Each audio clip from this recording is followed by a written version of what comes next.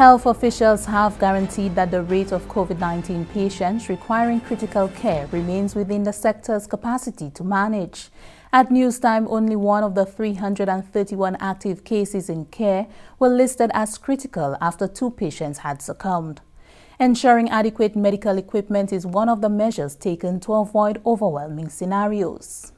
We've increased the ventilator capacity to manage COVID-19. We have 24 new ventilators and also the other oxygen machines that's being used as well.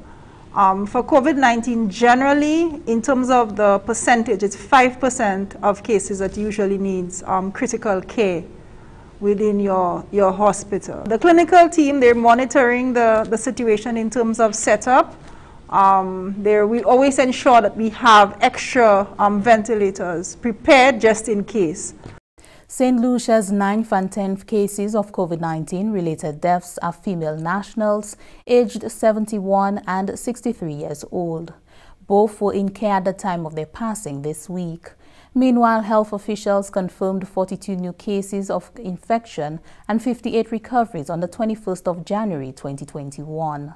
The steady rates of recovery are a great relief to the sector. However, officials have instituted a management system to avoid burdening the health sector.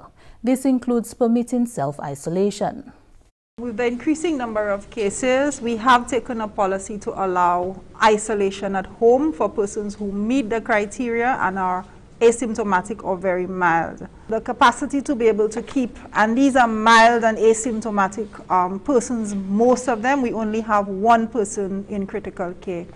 Notwithstanding, persons who have moderate or don't have the conditions at home for isolation, we keep those within the hospital setting. So the patients that we have at the respiratory hospital, the majority of them do not actually need hospital care. They're there for isolation because they don't have safe isolation conditions at home.